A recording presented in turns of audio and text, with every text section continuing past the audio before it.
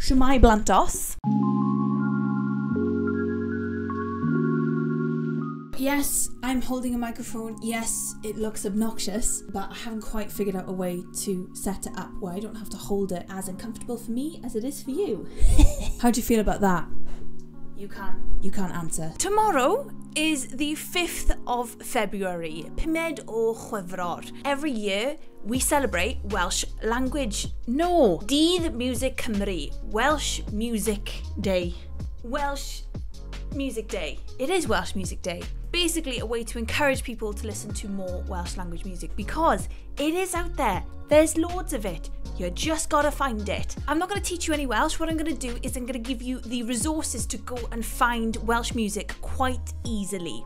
First thing I did, playlist. On Spotify, I created Miss O'Hare's Jamboree Cymraeg. There's about 12 hours of Welsh language music only on there. Yes, I did put one of my own songs on there because I'm proud of my songs, okay? You got me. It's a huge mix of different genres, all from like the 70s up until now. There is a surplus of indie boy bands. Indie boys, reveal yourselves. There's quite a lot of them. Next up, we have all the places you can go on Instagram or Facebook where it's going to provide you with loads of Welsh music. The best one to go to, obviously, is Music. This is the social media account dedicated to Dydd Miwsig Cymru. There are loads of interviews on there, loads of bands that you're able to just click on and just see them perform live. Actually, there's an interview with Looksy on there at the moment, talking about how important Welsh music is to him. Next up, we have Horizons/Gorwelion, is a part of the BBC, which is dedicated to developing young Welsh artists, whether they do Welsh language or just Welsh English. They've actually just finished a series talking about independent venues. They go all the way from Bangor down to Le Pub in Newport.